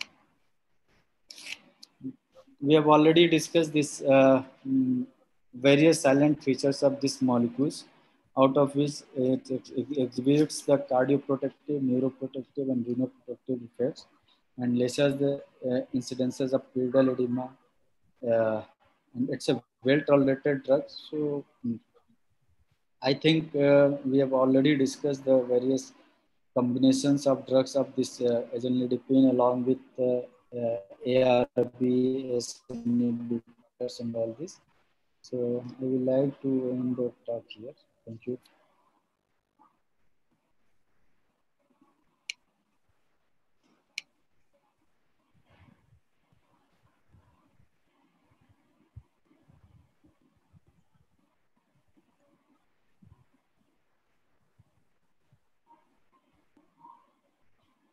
Hello, can you hear me, sir? Yeah. Matthew, sir? Can hear you. Yes. Go ahead. So that's all from our side. So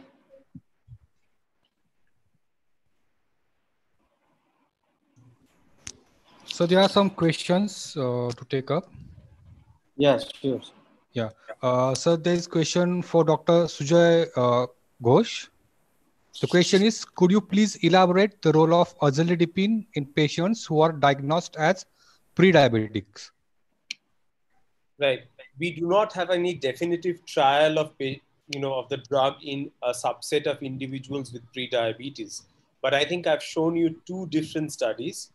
One in individuals who do not have diabetes, and another in individuals who do have diabetes. In both of them, it is clearly demonstrated that insulin resistance is improved, glucose tolerance is improved. So even though we do not have a dedicated study on pre-diabetic subjects, it might seem imperative that if you have an individual with pre-diabetes, and if that individual is hypertensive, the use of this drug is probably justified in the fact that at least it will not worsen metabolic control. Whether it will truly translate into improvement or delaying of conversion of pre-diabetes to diabetes is anybody's guess. Dr. Sujay, you had a question. One of the persons have asked, what is the role of the azelnidipine on the metabolism of aldactone? On the metabolic, could you repeat please? I couldn't hear you properly. On metabolic? Of aldactone. Aldactone. Of spironolactone. Yeah. Okay. So I am not aware of any drug interactions that happen directly. But one of the things that we were talking about when we were talking about the management algorithm of hypertension per se, we were talking about that in a diabetic individual, your probably first line drug is an ACE inhibitor or an ARB. That's predominantly because of the data of the nephropathy benefit, not necessarily the other benefits. And Dr. Kahali quite clearly showed that instead of doubling the dose of an ARB, it might well be that you combine an ARB with a calcium channel blocker might result in better benefit. And it's only after that you add another diuretic. If that doesn't work, only then you go on to a spironolactone. Okay. There's a question to Dr. Kahali, that what is the relation between the heart rate and the myocardial infarction or myocardial damage? See, there is no as such, if somebody has myocardial infarction, we always try to keep the heart rate around 55 to 60.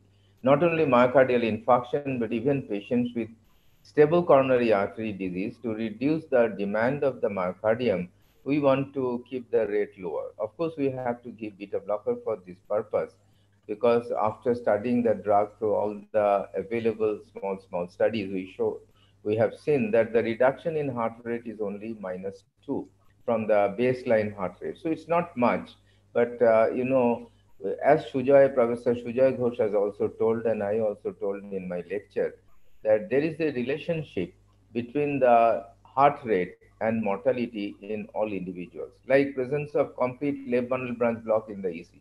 Even if the ejection fraction is good, if a person has LVEV in the ECG, his lifespan is going to be shorter than a person who has no LVEV.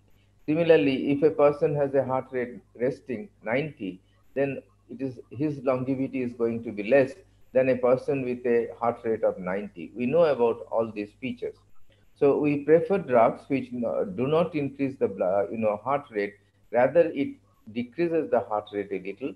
And of course, taking into consideration the LV systolic function effect of that particular drug, like in patients with reduced ejection fraction, we cannot use diltiazem or verapamil, because those are also calcium blockers, and their reduction in heart rate is much more significant than these molecules.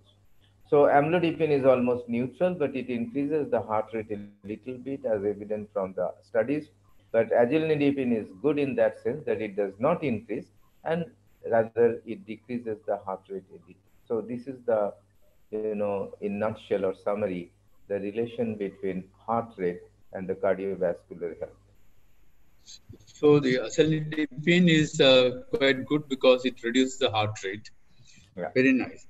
And as Dr. Chaurasi was telling, the importance of the drug on the cerebral circulation has to be remembered, because it doesn't reduce the blood flow to the brain. The blood flow to the brain remains the same, even though the blood pressure, the systemic blood pressure gets controlled. So it's a neuroprotective agent also. Yeah. So we had heard from the three specialists very important information regarding the new drug, which should be quite useful. As you know, the hypertension still continues to be a silent killer of human race, as WHO had put it across. During the last century or the present century, important celebrities like Abdul Gamal Nazar, the King George VI, Elvis Presley, Rene Goscinny, all died in their young age because of severe hypertension. We are not forgetting Franklin Roosevelt, who did not get the treatment and died with a 300 by 190 blood pressure in 1945.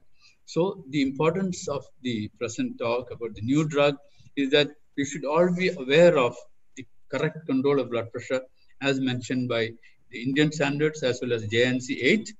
And the new drug, azelnidipine, as hopefully and definitely is a promising drug to decrease the blood pressure, have lesser side effects, it's easily accessible, it is cheap, and it has got significant effect on improving the target organ function and can be used along with other antihypertensive drugs. Any more questions, please? Yes, sir. There are a few questions that I have sent you to your chat box. If you can see, I've directly sent that on your chat box from the audience. Chat box.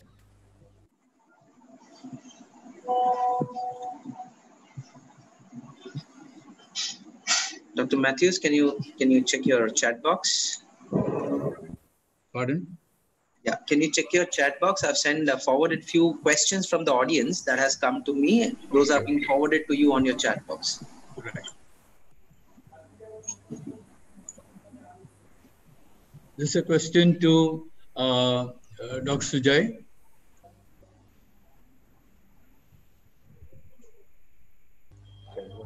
Or Dr.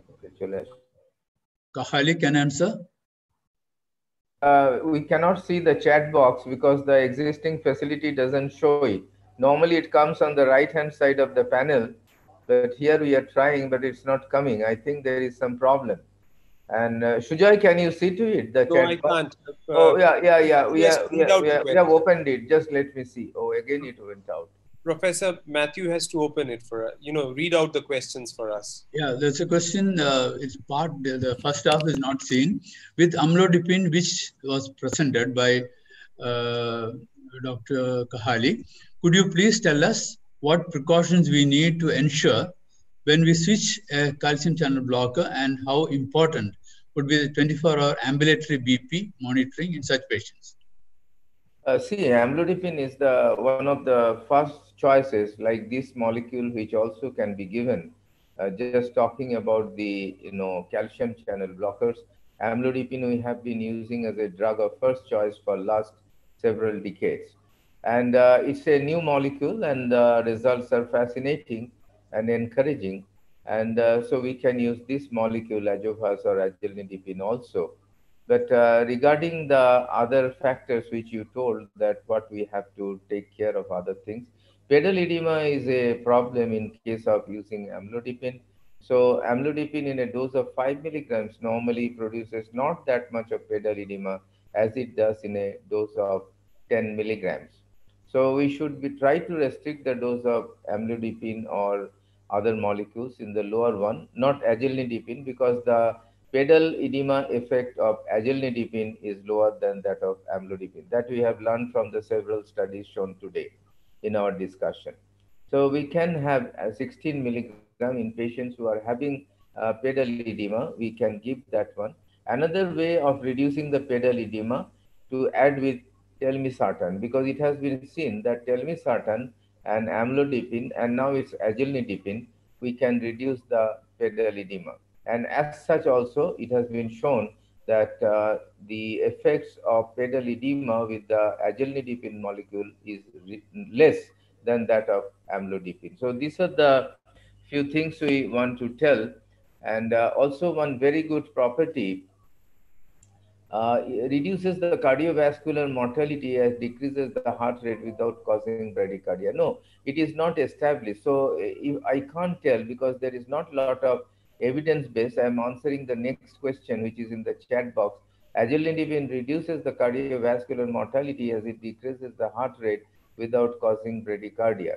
I can't tell that it's a true because we haven't got any evidence based. For this, we have to have a large randomized trial, and I would like the sponsors to have a Indian trial, so that because we have a lot of hypertensive patients, I think Professor Matthew will agree and Professor Ghosh will also agree.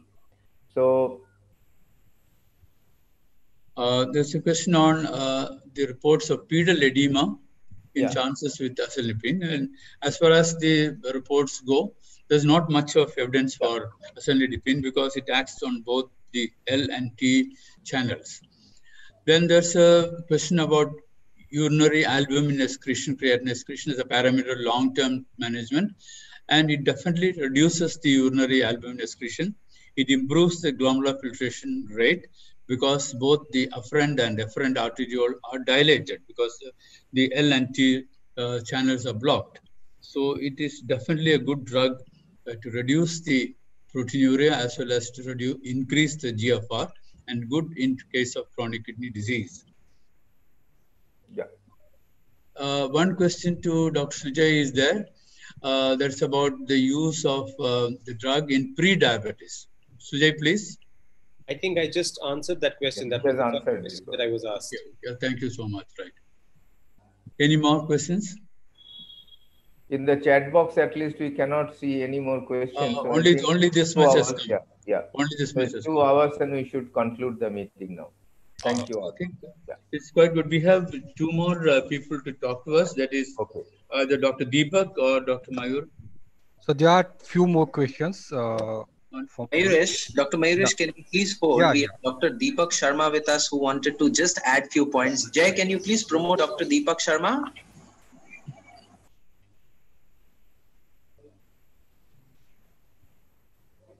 Done, sir. Thank you. Dr. Sharma, can we hear from you? Yeah, please go ahead. Dr. Sharma, please unmute yourself. Yeah. Yeah. Can you hear me? Yes, sir. Loud and clear. Yeah. Okay. It's good to see Sujoy and Viman. Anyway, I think it's an excellent presentation by all the speakers. But I think I have all exhaustively demonstrated all the findings. Practice is more cardiology than anything else. And I'd like to. I think it's a very important molecule and promising molecule because we're all concerned about the left ventricular diastolic dysfunction, as well as left ventricular, preserved ejection fraction, heart failure with preserved ejection fraction. Possibly, just possibly, might be a molecule will be useful in this scenario. But all other things have been already explained. It has got anti-anginal, anti-inflammatory, good for diabetes, pre-diabetes. Super Sujoy has very nicely explained. But there's one thing we're concerned about: the left ventricular diastolic dysfunction and heart failure with preserved ejection fraction. Perhaps this molecule will be, good molecule in the future. With large studies, we'll have some, definite figures and facts in the future. That's all I want to say. But all other things are very nicely explained. Thank you very much. Thank you very much. Dr. Mayura, please. Hello. Hello. Yes, sir. Yes, sir. Yeah. So there are a few questions. Like first question is, as you said, cardiology, that lesser the heart rate, higher the cardiovascular mortality. So can we conclude that Azelnidipine reduces the cardiovascular mortality as it decreases the heart rate without causing bradycardia? I think we've answered all of these questions. All of the questions in the chat box have been answered. I think it has been answered already. Okay. So we are good to conclude. Dr. Matthews, if you can just hello. Now we can conclude the session. Only one question is remaining for moderator, sir, Dr. Matthews, which has come from audience to answer you, sir. Since this molecule is reducing liver type fatty acid binding protein and 8-hydroxy-2-deoxyguanosine apart from proteinuria reduction and serum creatinine reduction. So what is your view in terms of renoprotection of this molecule pertaining to liver type fatty acid binding protein and 8-hydroxy-2-deoxyguanosine, sir? Over to you, sir. After this, we can conclude the session. I've already told that it's definitely renoprotective because of the two mechanisms, very, very simple to easy to understand. It dilates both the afferent and efferent arterioles of the glomerulus, and it definitely increases the glomerular filtration rate. It improves the GFR. The CKD is definitely coming down with the present method of medication. I think that should be sufficient. So we should close down with this nice session on webinar. It has been organized by Messrs. JB Chemicals and Pharmaceuticals. I have to thank everybody, including Varun and Sanjeev, and also thank Dr. Dhiman Kahali, Dr. Sujay Ghosh, and Dr. Chaurasia for the nice way in which they have explained in depth. I think anybody who has listened to it will understand how the drug was acting and how the importance of the drug in the monotherapy or triple therapy, or how it can improve the situation of the patient care in the due course of time. Let us hope for the best, and let us hope that this drug will, even though it has been used in Japan since 2003, it is only coming to our country very shortly. So we hope it will have a good effect in our population also. Thank you very much for everybody. Thank you very much for the audience. Thank you very much for those who have asked questions. Thank you. Bye. Thank you, sir. We thank you, sir. Thank you. Thanks for take over through this session. Today's session definitely have added to our knowledge about Azelnidipine, its place in therapy of hypertension. We hope to more such meetings in future. Wish you a safe and pleasant week ahead. Thank you.